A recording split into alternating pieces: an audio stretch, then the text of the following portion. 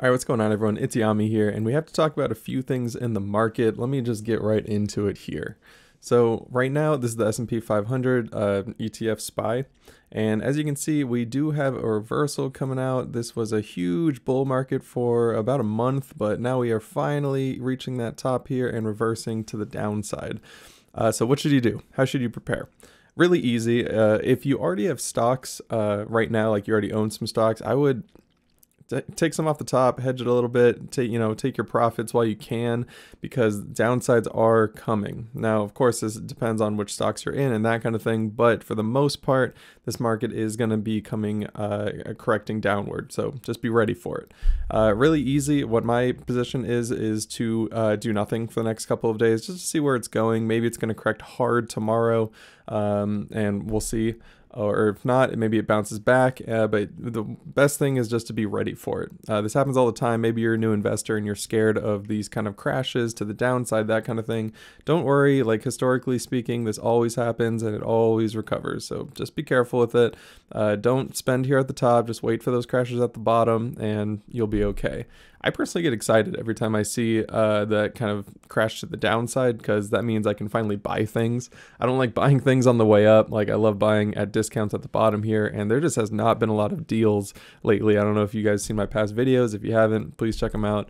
And you'll see, like, there's just not that many deals out there. But if the market comes down, crashing down a little bit, well, all of a sudden there's a ton of discounts.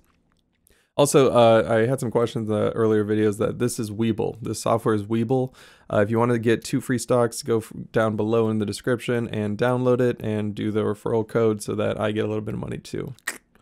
So yeah, this is the S&P 500. Just be careful with it. I think this next week is going to be pretty wild. There's a decent amount of catalysts. One of them was the new Fed chair nomination. That was kind of today, and you see it kind of went down about 0.5%. But we do have the infrastructure bill coming in on the 15th, so next week. And then we have a couple other catalysts that we got to be aware of, like the debt ceiling next month, that kind of thing. So I think fears are growing back, and I think this week we're definitely going to feel a momentum to the downside. So just be careful with it. Again, don't fret. Like, just be prepared for it and buy those discounts on the low. So that's SPY. I also really want to talk about Tesla here. You can see that bull run is finally over.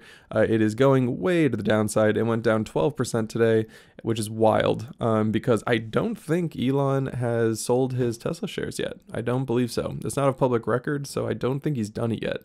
So if this is just retail investors and maybe some institutions getting out, that is terrifying, because we haven't even seen when Elon finally pulls out, like, what that's going to look like to the stock. So I don't think this is done yet. I think it's going to continue going down just a little bit more in the next coming days. I plan to buy in fully, sub 1,000. I don't know when that is. Hopefully maybe it hits this SMA line, maybe around like 900, 950. That'd be great, in an ideal situation. If it just crashed down, if it crashed down tomorrow here and then recovered, that'd be wonderful. But, not everything's idyllic, so just be prepared for it. Awesome. But that's Tesla. If you haven't gotten your profits out of there yet, and you still have some, take some. I think this is definitely going to drop a little bit low. Is there anything else to talk about? Talk about Tesla and SPY. Also, there are some deals. There are some that I'm spotting here. So Snapchat is one of them. It is recovering just a little bit, finally crossed that EMA line. So just be careful with it. I'm not in it yet, but I am watching it closely. If it just goes back down and gets rejected, that's one thing. But if it doesn't and goes back down to this line and then hits that recovery, well, then this thing is huge potential. You can see right now, like, let's say it does that, exactly what I say, like it hits back down to this line and goes back to the, SMA, that's almost 30%, right? 28% recovery. That'd be amazing. So it's definitely on my list. I'm not in it yet, but I am looking at it. This one, and as well as Pinterest, PINS, also have the same thing going on. Huge downfall because of that PayPal rumor that wasn't true, but now it's recovering slowly. And again, if this thing recovers back to previous highs, over 30%, right around 36% recovery. I mean, that'd be incredible if we got there, but not everything has to happen. So just make sure you're spotting these and put them on a watch list, that kind of thing. Create alerts. Like, if this goes above the SMA, I want to know about it. So you can just easily create alert, and then there you go. You'll see it. But yeah, that's really it. Above all else, guys, remember to stay frugal out there and don't be scared of these market crashes. Not a huge deal. Just make sure you're ready, have some cash prepared for those dips, and on to the next. All right, have a good one, guys.